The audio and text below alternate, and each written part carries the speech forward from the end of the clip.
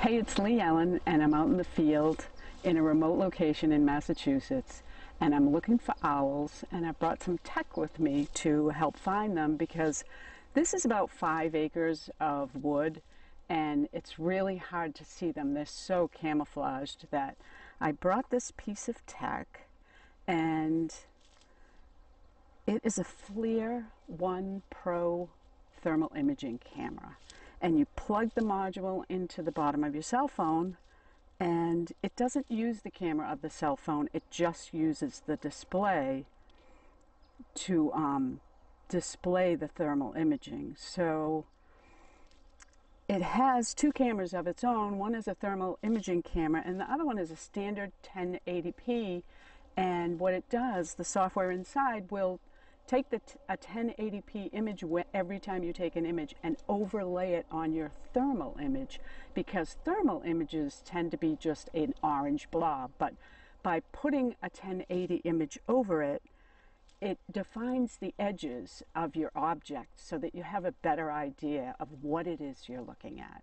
So we're going to go out here and we're going to look for owls with this, and let's see how it goes. Now, this is the area we're in. Like I said, it's about 5 acres. A lot of it has been stripped clear.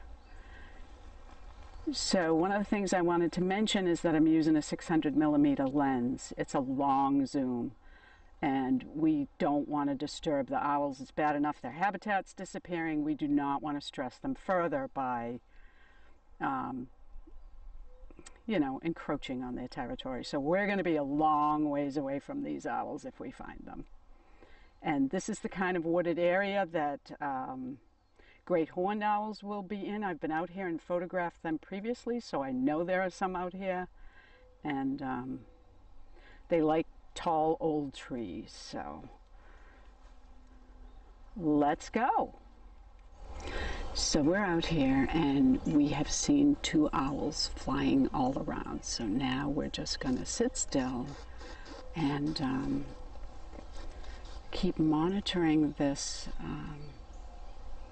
thermal camera. I don't know, yeah, you're not going to be able to really see what the camera is seeing as far as the tree line and everything, but there's a little bit of an image on there. It's you got to really watch it.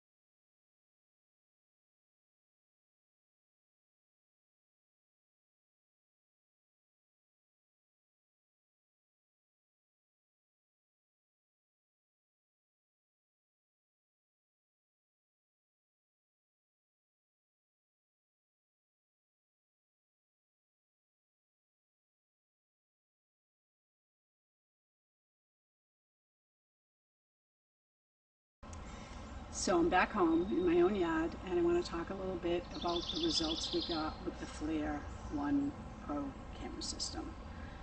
It is not marketed for wildlife or birding. It's marketed to contractors for locating HVAC problems and whatnot, and it works very well for that. I've seen videos of it.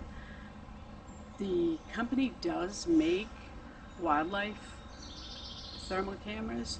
they're monoculars. They have about 4 different ones. And I'd really like to try and get one of those on loan for the future to redo this video with a Flir thermal imaging camera that was actually marketed for wildlife.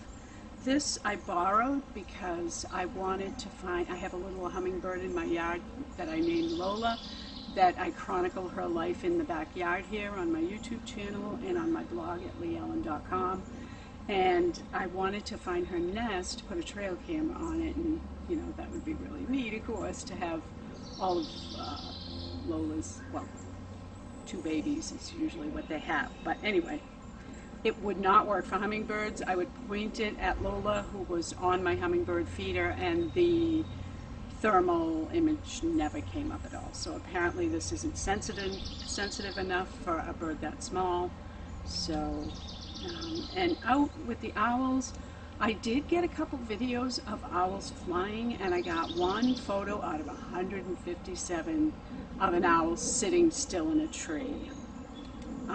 But that's not very good results, so I really can't recommend this to anyone for any kind of birding. Perhaps wildlife, dogs, chipmunks, squirrels show up great, even if they're hidden behind brush, but not something that has birds are hard for thermal imaging anyway, because their feathers are a natural insulator and it keeps in their heat. So they, even though a hummingbird runs at about 104 degrees Fahrenheit, that's not the temperature that's being given off outside of the bird. So I'm hoping to redo this in the future. That would be really neat, to get one of those binoculars and go out there and look for the owls again.